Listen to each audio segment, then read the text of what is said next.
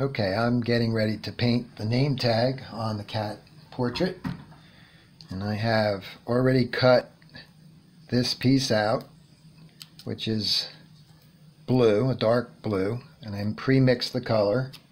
So I will spray that in first. The lettering is going to go on later. There's lettering here. Okay.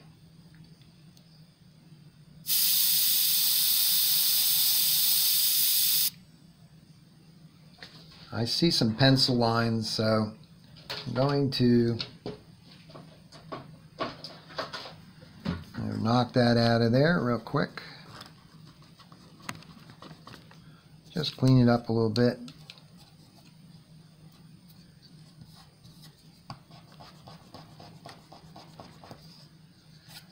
Try to show you everything that I go through, including annoying things like that. Okay. So we have the color in the color cup. It's a Wada SB, custom micron SB. And I'm not gonna flood this color on. It does have some white in it. It is transparent mixed with white and some orange and some black. And the color is pretty dark. And that's what happens with transparents. They can get super dark, especially if there's not much white in them. This can go almost like a black color. Alright, so very blue looking right now. That's not the color. You can see I can clean up around it very easily. Createx illustration colors. Okay, now a little drying with the air, and now I'm going to go in. I'm going to put in, I'm spraying kind of a wide spray from a distance, like you would paint a sky. Just gradate it in there. I'm kind of going circular over here. It's going to get pretty dark. And again, I can use the same color. The value is going to change because it's semi-transparent. And you can see here, sometimes you can clean up with Q-tips, just so you can kind of see where you're going. This is all protected. The board is clayboard, and I decided to work on the collar and the chains and the different things here. So this will actually have a chrome outline.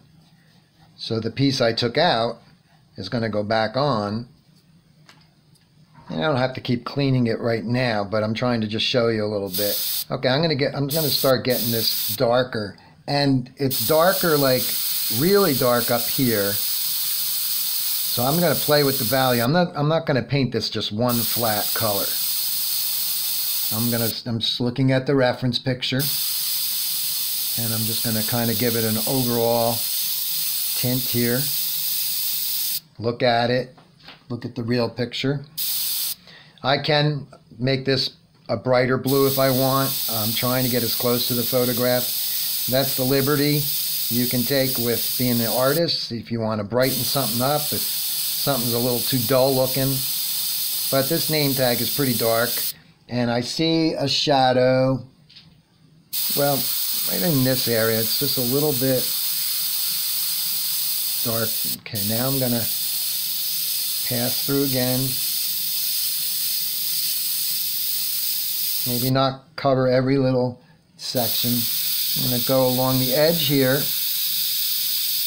bouncing some paint off the frisket, creating a little shadow.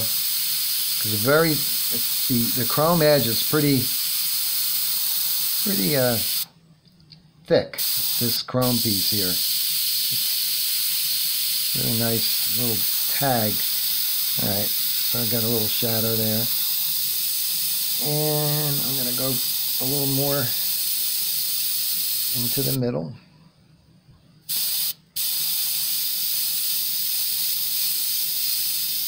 Just looking at it. I'm pretty happy with that. Get it dark up in there.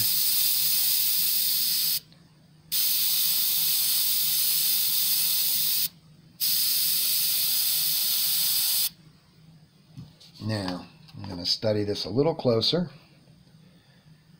And I think there's actually, look at the bigger one.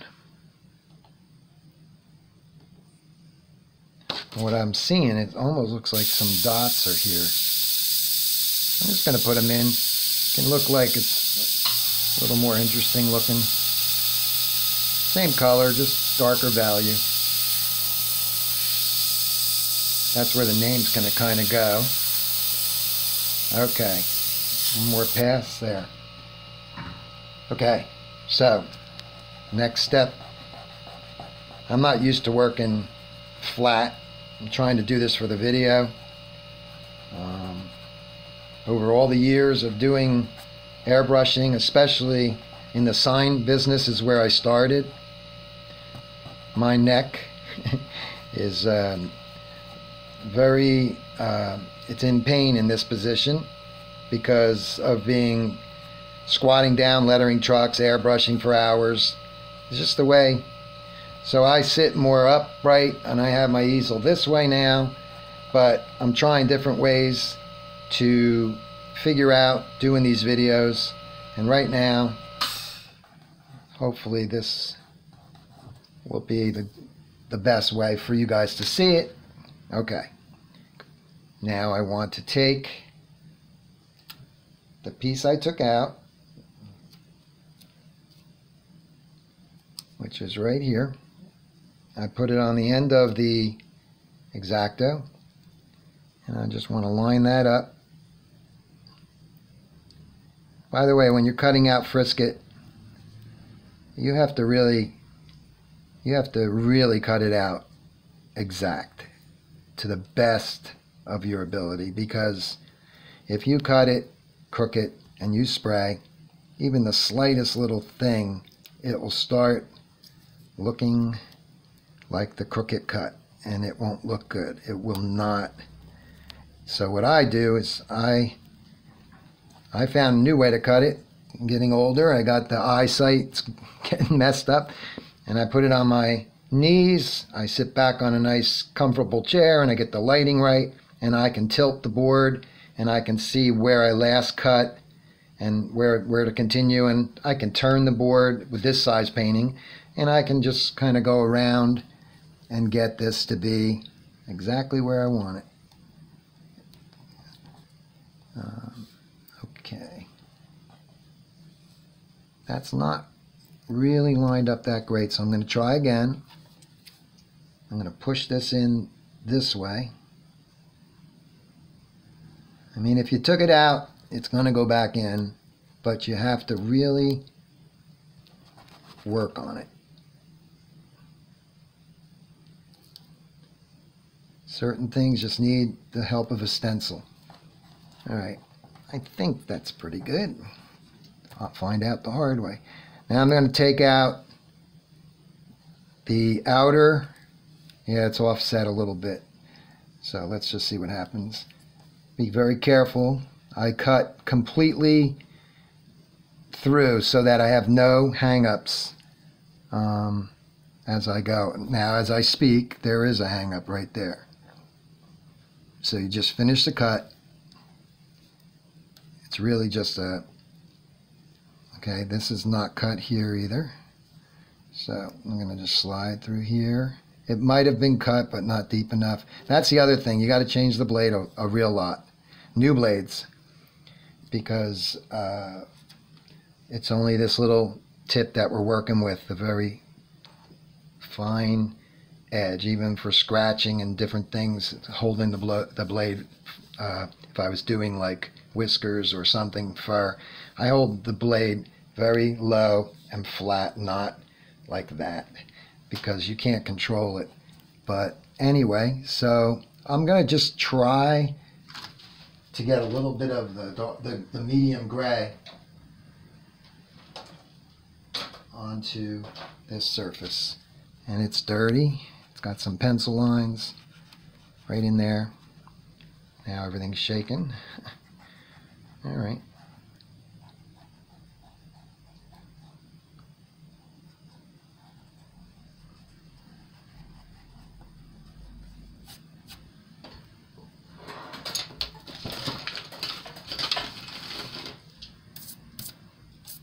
Okay. So I've been using the Iwata. It's for overspray. I don't know what it's called, a pod or something. You can hear the airbrush when it gets rid of the paint or whatever. It makes a little different sound. And it really helps you with your breathing because it can get pretty bad. At my son's studio, I'll show you that on video one day. I have an airbrush desk that has ventilation all built in. I'm working at my home studio right now, and I only have a fan in the window, which I left off right now because I don't want the loud fan blocking the audio. So I'm just cleaning the airbrush out. I don't have to get really, I use a little Q-tip. I don't have to get really fanatical here. If you want to wet the Q-tip, and then when you put it in there, it won't have all the fuzzies that could get stuck in there, so you gotta be careful with that. Alright, I'm just gonna go to the pre-mixed gray. I mix in little cups that are like solo cups you can buy. They have snap-on lids. And let's see if I can get a little sculpting going on. Okay, I can test on here. Change it from the blue to the gray. Now if I spray this lightly, even if I sprayed black, I would have the control of spraying a little bit at a time, so I can, but I chose to go with like a gray tone. I'm just gonna kind of hit the edges here. It's gonna go back and forth a little bit. So I'm spraying mostly on the film, going with the shape. And I am looking at the reference picture, which is off to the side right now. I have a very large printout and I have other sizes too. Okay, I see something here that could be helpful for you guys. This is a post note and I need a quick stencil, quick little sticky, and I bought the extra sticky one because the black on here kind of has a little straight edge right about there. And it's really nice. It won't blow away. It's got some really good stick to it. And I want to just kind of spray in there. Again, you got to look at your reference picture a lot because, you know, we are spraying. We're not using a paintbrush here. And too long on the trigger, and you can end up having the paint go where you don't want it because you're not looking at what's going on in the reference picture. Okay. Yeah, it's kind of, yeah, I guess that is on an angle, but okay, that works. Now, I see a little, this is kind of the stroke I'm going to do here. It's kind of like a feather stroke, a dagger stroke that's soft. I'm going to do a small one. I can turn the air down. I have a Mac valve. I can turn the air down here. And I don't necessarily know what air pressure that is exactly. I know it's under 30. Doesn't matter to me. It's more of a feel because I'll even put this up to higher, you know, sometimes very high air pressure if I want to move the thicker paint, wicked paints. Depends. It's a lot of feel. Okay. So now I'm going to go in here and hit some real dark, mostly on the frisket because I'm trying to create a roundness. You know, let me zoom in on this a little bit. Okay, I'll back off a smidge.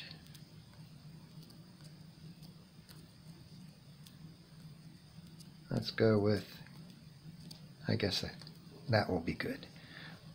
All right, right over here, right in the center, there's going to be a dark hit. Right there. It's really dark too. I'll go over it a couple times. Oh yeah, you got to go after that tip dry a lot, especially with the micron. You know, I mean, a lot. Okay. So now, and I do have the mixture with some reducer in it that help the paint flow better. if I sprayed this black right out of the bottle, I might end up having a little bit of a problem with speckly, kind of like. Okay, now I want to go really just, you know, it's overspray. And overspray, when you're doing like micro airbrushing like this, the littlest bit goes there, and it's there, even though we can't see it.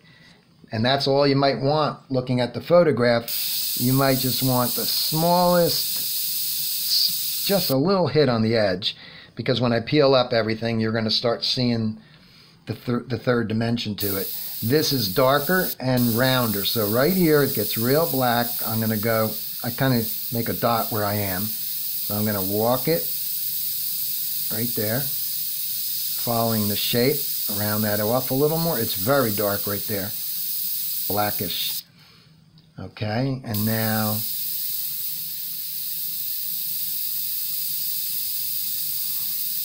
I'm going to darken that. I'm not putting this post note back on there. I don't have to, because that's pretty dark there. It gets real dark in this area. Again, there's where I am, so I'm trying to find myself. Sometimes you can use a little pump stroke where your finger is going like that. That allows you to do some things that are for real fine detailing. Okay. So we're cleaning it up a little bit, and you get a feel for the 3-dimension that I'm trying to create, chrome. That's what I'm doing here. All right, so now the top area is just dust over it, leaving the darker area. Now you have 2 tones of the metal. And I see a little, there's going to be a nice white highlight right there. But right now, and I'll probably use the white of the board, most likely. So I'll work around this. So it's going to be like, well, let me get a little piece of paper to bounce some paint off of. All right, so I want to make, where am I? All right, so I need this kind of a shape, probably right here. Okay, it's not a real big area, so I'm going to kind of bounce the paint off the paper.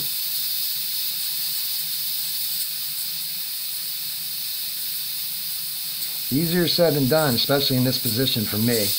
I'm not liking this position of being straight down, but I'll figure out my videos as I go. I'm just new to YouTube, new to filming this stuff, and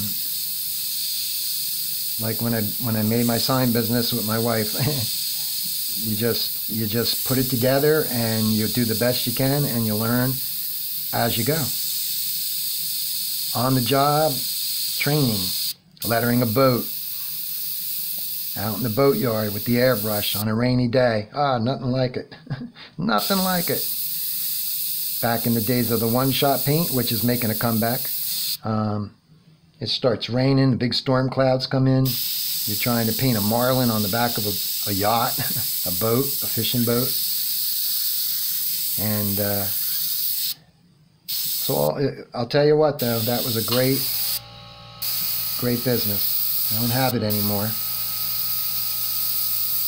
But it was really quite a business. Fun. Going out and lettering a boat, airbrushing graphics on it, taking a job that might be normally $200 to $300 and airbrushing it and turning it into a $700, $800, and even $1,000 job because of the airbrush. It always made more money.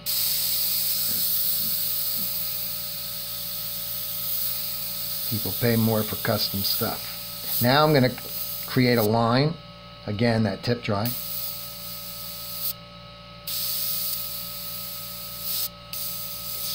Okay, I'm going to create a line and kind of go right through here, because in the metal you get all kinds of neat things happening. And right here I started this. Let's see, this is gray here. I'm going to put a gray tone right there, and then Now this might be a little bit of controlling it with bouncing. I have to find the right shape. I just cut out the paper, make some shapes that I like, because in all honesty, the paper's nice because it's so absorbent. It's not like a plastic shield that gives you splashback.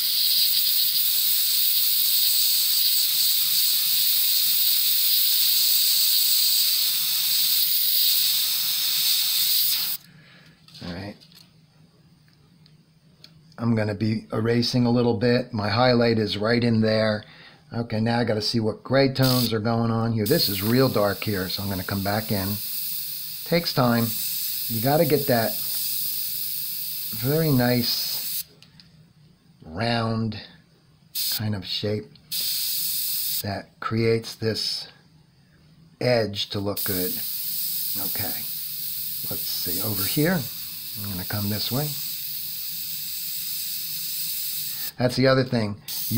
When you don't do the tip dry, your shape, you should have a little microscopic dot like that, okay, or bigger. It should be round, especially with the t-shirt paints, and we're using high pressure. If your dot's not round, it means you have tip dry on your needle, and it needs to get taken care of. All right. First gets blowing up a little. The nice thing is too that this clay board that I'm working on is very, I used to work on illustration board. This is tough stuff. This is smooth. It's like a Formica. It's even smoother. It can receive your aggressive eraser. It can receive your X-Acto knife, and of course all types of different erasers. I use kneaded erasers, whatever. You're trying to keep it airbrush looking. So sometimes when you're airbrushing, I mean, it's like with drawing, I tell people when they take drawing lessons that you gotta think about the eraser taking away. It's like subtracting, taking away paint or taking away graphite. Same thing with the airbrush. There's adding and there's subtracting, taking away. And again, now I'm going to go back in here and I'm going to darken this again, right here.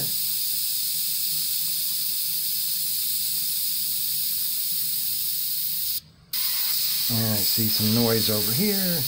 I call it noise. I'm going to try this one freehand.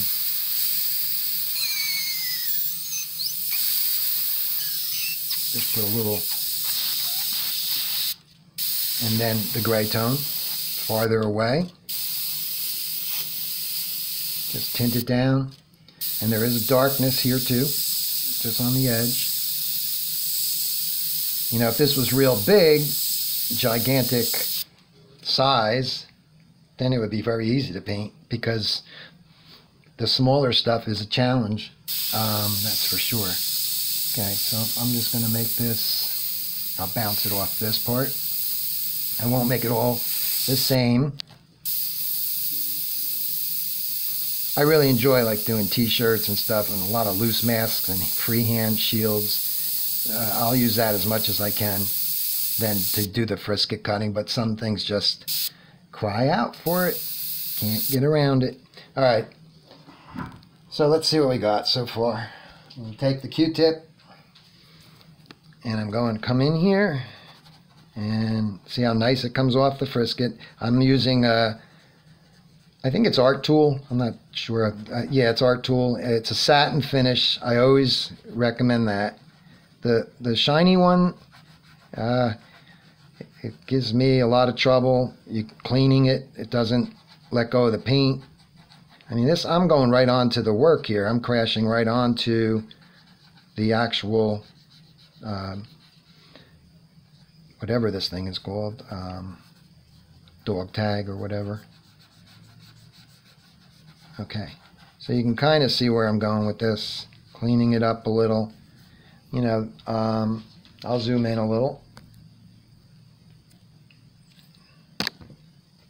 Move this over, and you can I'll bring it up. I think the focus might change a little.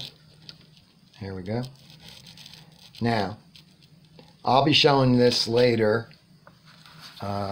I'll probably be doing some of the white and some of the actual, you know, without the camera on, I can go in and really start to work, because I can work tighter and closer and pay attention to all the little super details. But, you know, like going back in here, by the way, this is a Tombow. It's a Mono Zero Tombow. It's a plastic eraser, and it's like a pen. You know, you can make it come out, or you can push it back in and start it over, and you get really nice. You can erase on, I always clean it on paper, not on, you know, because it won't clean up. But if I want to make a sharp edge, I can take the X-Acto knife. This is what I do. And I can cut this piece off, and I'll do this on here just this one time here. Now I have it brand new, and so when I pull it out, I'll have an edge. So if I want to do like fur and start, you know, I'll get a nice line through through the artwork. I'll try to do it in this blue area, so you can get like lines. And if you press later, you can get really fine one. So while it's still got the edge, but for right now, I'm trying to just clean up the super highlight areas. There's going to be one right here, and you can see I'm going back down to the white of the board. If you can get away with not using the white paint, I find that this really looks nice when I go back and forth and use the white of the board as much as I can. Going right here. And all it is just mimicking what you see. Realism, you know, is just that. I see a darker area right here. I'm gonna put it in.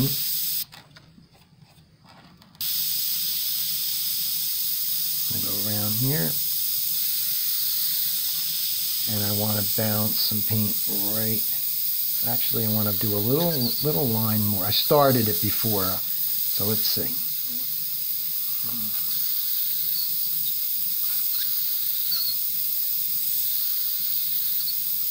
It's kind of like lock and load and get that shape and go for it. So what I'm trying to do on there is I'm trying to do this shape, but I'm locked into a curve. My hand naturally wants to go into this curve shape, and it works with drawing. When you take a pencil, let's see, can you see it over here? And you can just kind of lock your hand in position, and you can pull some really nice lines that are all going in the same direction, like that, because your hand, it's a natural curve. So there's a little sample of some drawing. All right, so I think this video is a wrap. I'm not going to be able to take all the frisket off to show you it really clean, because I've got other pieces to do here. The frisket is right here under this white tape. It's right here. This is protected just so the overspray don't bounce all over. I'm not worried about up here by the cat's face because it's not close enough really. I'm good there.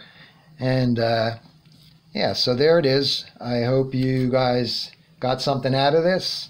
I'm starting to really enjoy. I'm a teacher anyway. I have airbrush school. I have, you know, drawing, watercoloring, acrylics. This is my forte. This is what I love, and I've gone to school for it. I've trained under some of the most unbelievable artists out there, and I'll name a few. Drew Blair, especially being one of my favorite, actually, because of photorealism. Phenomenal school.